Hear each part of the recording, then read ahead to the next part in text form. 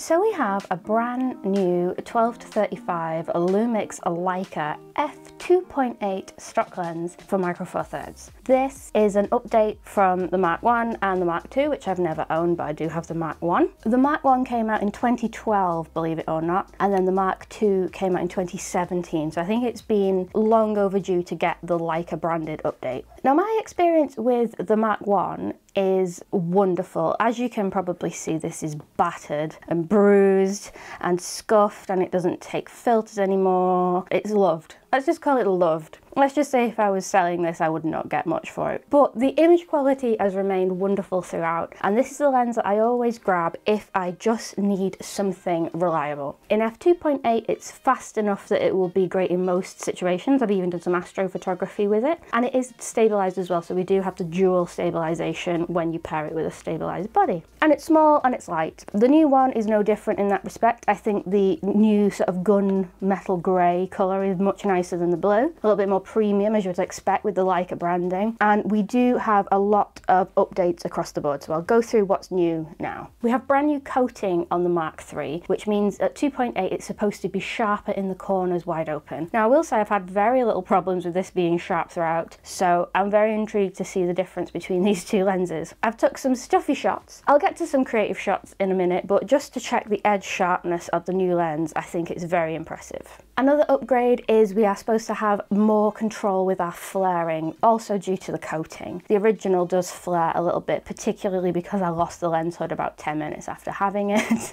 The new one does have much better flare control. Regardless of the new features of this lens, which there are many more, I think it's just a wonderful testament to the Micro Four Thirds system that in 2023 we're still getting shiny new lenses on the roadmap, and I think it's just wonderful. Hopefully this shows the Micro Four Thirds shooters that the Micro Four Thirds isn't going anywhere. There's new products coming out all the time. Even though the lens lineup is stacked, there's always room for improvement, so I'm really happy that we're getting new stuff. All the versions of this lens are weather and dust sealed, which is very handy, particularly if you pair it with a GH6 or a G9, which is weather sealed, so the whole package is ready to go wherever you want to. I took this lens quad biking in Bratislava, and there was sand and dust everywhere, and it survived. It survived admirably, so if the old one can do it, the new one certainly will be perfectly weather sealed. One thing on the spec list that caught my eye was the new one is supposed to be smaller and lighter. Now I can only assume that this is between the Mark II, which unfortunately I don't have. I thought the Mark 1 was so good I didn't feel like I needed to upgrade. But to my eyes, these two in terms of size and design look almost identical. They seem to be exactly the same size, so I think it may be that it's smaller than Mark II. Let me know in the comments if you own that lens if this looks different, but yeah, I don't think it's much smaller, to be honest. I don't think it's much lighter, but it was light to begin with, so. In terms of image quality, I took some out and about shots with this, and I will say I've never been disappointed with a Leica branded lens in the Lumix lineup. The 9mm is superb, the 12-60 slower stock is superb. They've always been delightful, and the 25mm f1.4 Lumix Leica is one of my all-time favourite lenses. Looking at the image quality and the dynamic range and just everything about this lens just continues that beautiful, sharp, beautiful colours. Everything is just controlled and delightful. I really like the image quality of the original, but I do think there has been a bump in quality with the Mark III, as you would expect. An interesting upgrade is we now have a closer minimal focus distance with the new version. So we can get closer to our subjects, get more macro-like subjects. It worked really well for getting separation from the background, getting nice and close in terms of photography, but also in video as well. It really helps for product kind of shots, as well as detail shots at weddings and things like that. So having a closer minimal focus distance is always good. According to the spec sheet, 17mm is the sweet spot, so keep that in mind when you use it.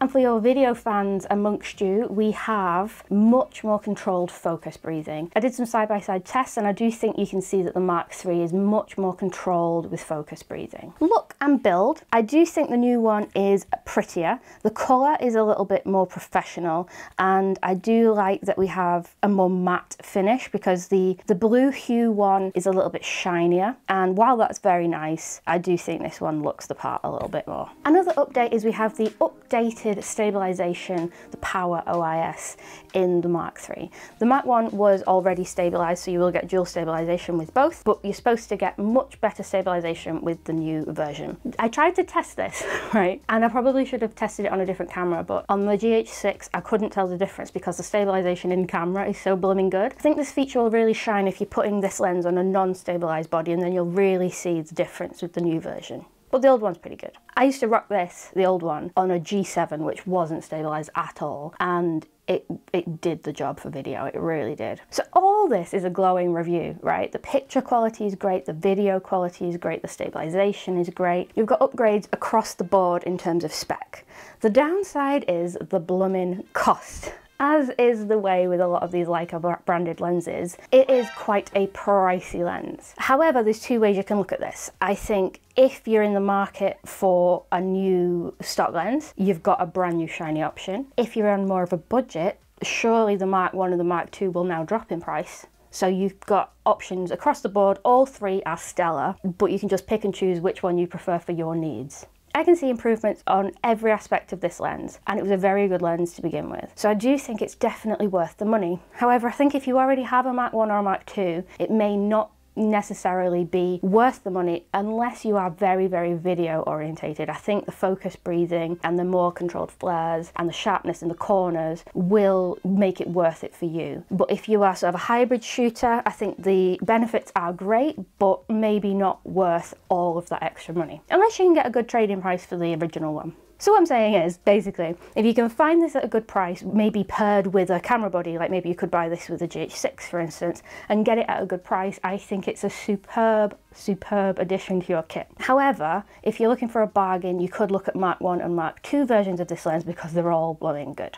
Watch this video next. It's the first wedding I ever shot with the GH6 when I first got it, and it does include the 35-100 and the 12-35, so you can see it in some real world action.